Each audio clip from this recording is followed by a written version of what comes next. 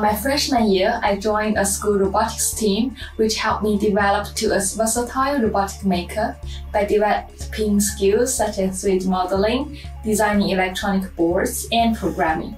We won the competition, and it boosted my confidence in my potential in robotics. After that, I set my mind to designing useful robots for everyday life. For example, a hospital robot that can deliver food and masks to patients without risking human contact.